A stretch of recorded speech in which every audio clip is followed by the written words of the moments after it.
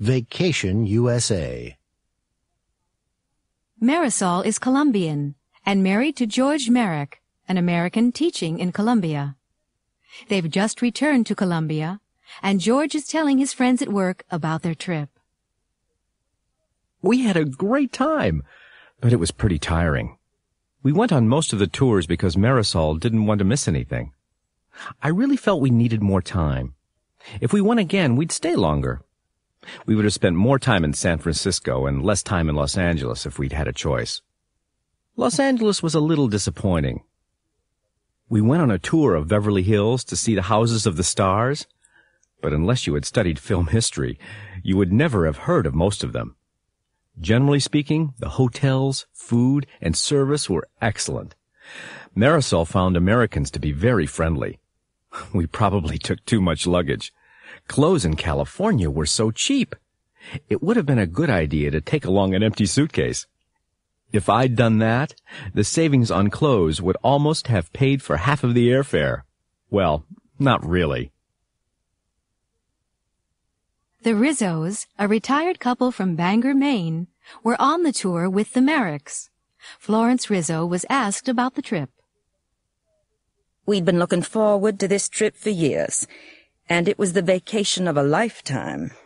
I think we enjoyed Las Vegas the most, but 2 nights were probably enough. If we'd stayed there much longer, we'd have lost all our money. Disneyland is a must for anyone with children. If only we'd had our grandchildren with us.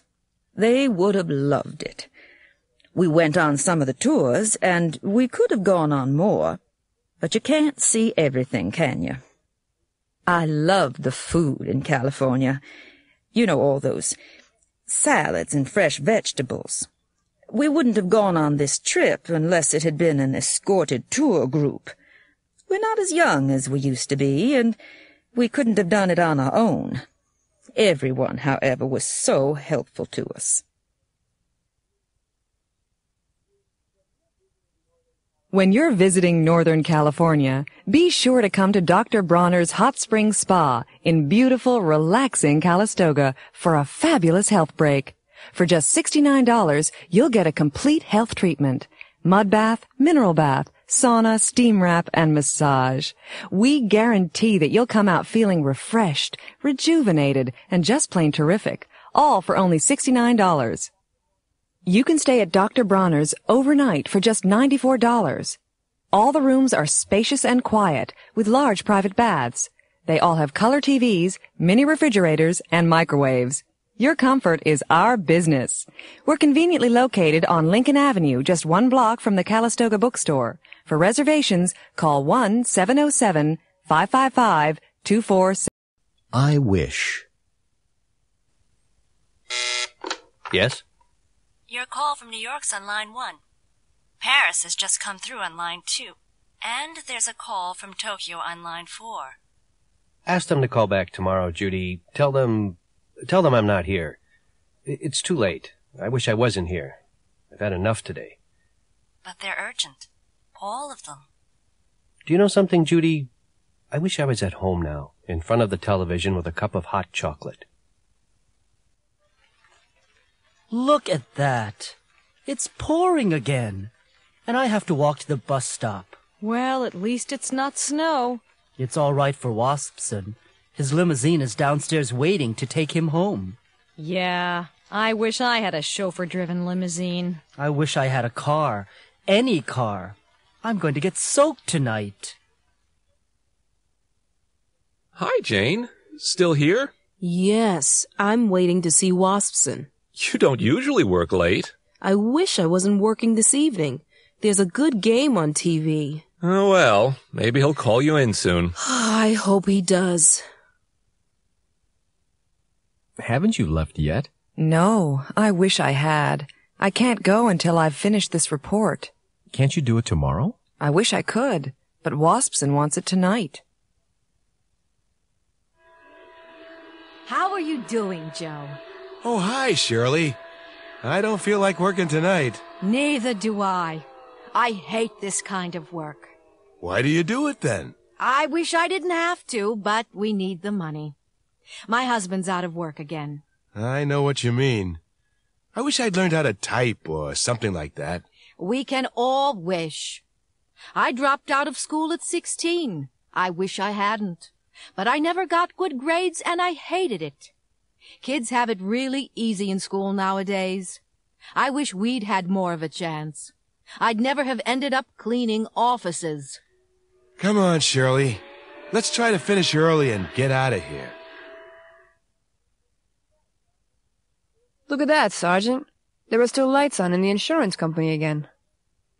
Yes, it looks nice and warm, doesn't it? I sometimes wish I worked there. You do? Really? Uh-huh.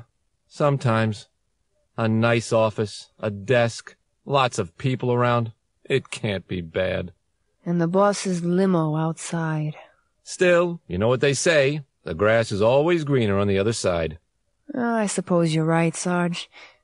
Hey, that limousine is in front of a fire hydrant. Oh, yeah. Give him a parking ticket, Lucy. He can... The happiest days of your life? Some people say that your days in school are the happiest days of your life. Here are 5 people talking about their experiences. Wade Hamlin is a successful self-employed builder. School? It's a waste of time mostly. At least it was for me. I quit after my sophomore year in college because I stopped hoping that I would ever learn anything. I wanted to start earning a living in the real world.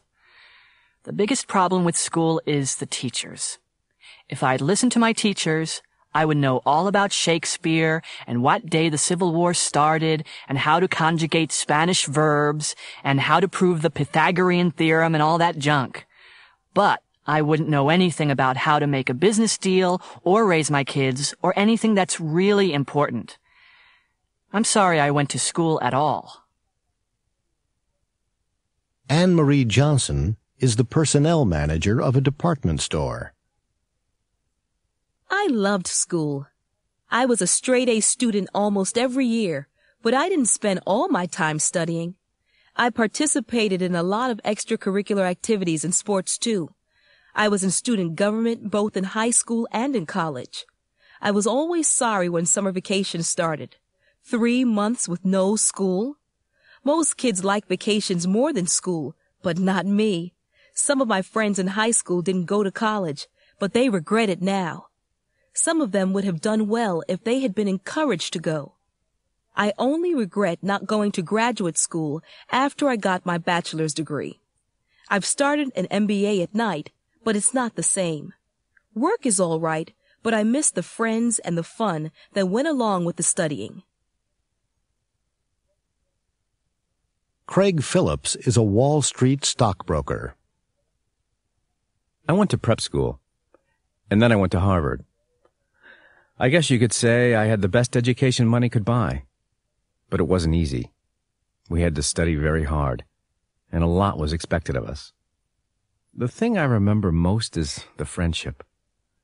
The friends I made then are still my friends today. Most of us were together in prep school, and then at Harvard, too. Sports were very important for me. I believe that team sports teach people to work together, and competition with another team brings out the best in people. Anyway, discipline was stricter then. It's too bad that it's changed. Maybe young people would be better behaved nowadays if there was more discipline in the schools. My biggest regret is that I didn't have the family life other boys had. After age 12, I only saw my family at Christmas and in the summer.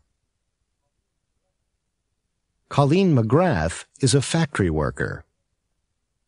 School was just another part of neighborhood life.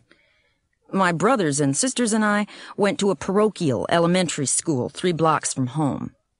Later, we had to take a bus to the public high school, but it was only a 10-minute ride. And then we all went to the local community college. I wish my kids could do that.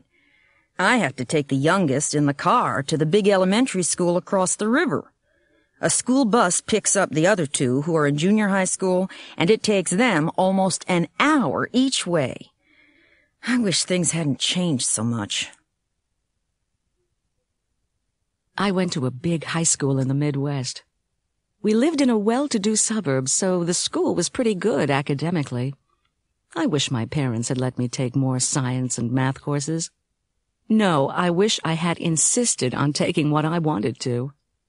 For college, they sent me east to a fancy girls' school. For them, girls went to college only to meet the right boy. And, as a second thought, to have something to fall back on, in case your husband died and you had to go to work. I thought they were right, and I was wrong. So I majored in literature. I never met the right boy. Instead of falling back on teaching literature, I'm in advertising. In fact, I'm the vice president of my agency. It's okay. But if I had taken the subjects I wanted, I would be an engineer or an astronaut. I wish my teachers had given me better advice. I'm really sorry my parents didn't let me do what